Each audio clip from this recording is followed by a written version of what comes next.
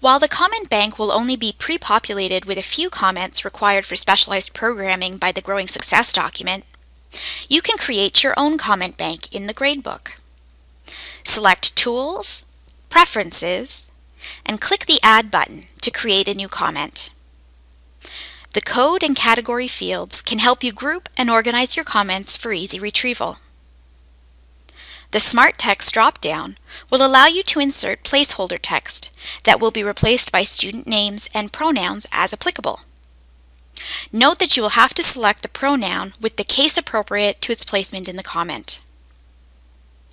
Type or copy-paste a comment into the field and click OK to add it to the comment bank.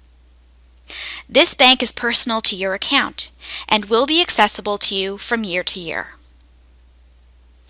Then, to insert a comment from your bank, double-click in a cell under the Final Grade column.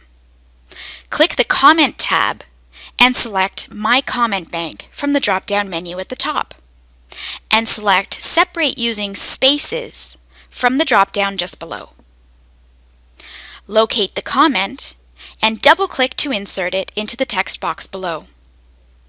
You can select another comment to append by double-clicking, or type directly into the comment field to modify the comment as needed.